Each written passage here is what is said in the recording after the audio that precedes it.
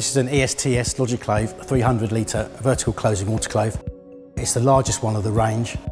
The lab it's going into is a water testing lab. Predominantly the filters that go through the water testing procedures need to be sterilised before they're used. The operator will come to the machine with their filters, load the machine. The door will close pneumatically. When the cycle starts, it pulls a vacuum within the chamber, and when it hits a certain set point, it'll inject steam into the chamber to mix the steam and the air together. Then it will pull the steam and the air out again and keep repeating this process until all the air is diluted and there's pure steam. And at pure steam, we can then control the temperature within the chamber at a given pressure. We should have, with no air in the chamber, around 136 degrees C.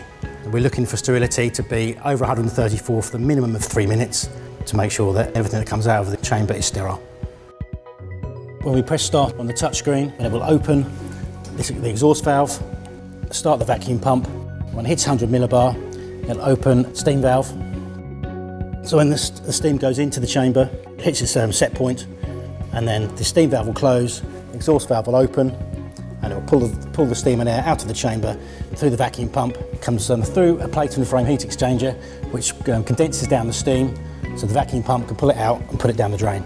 And then when it's got to its set point, it will then close the exhaust valve, open the steam valve again, inject steam back into the chamber, and repeat that process until there's no air left in the chamber. All the valves on this machine are from Bürkert. We find them to be a high quality valve at the right price.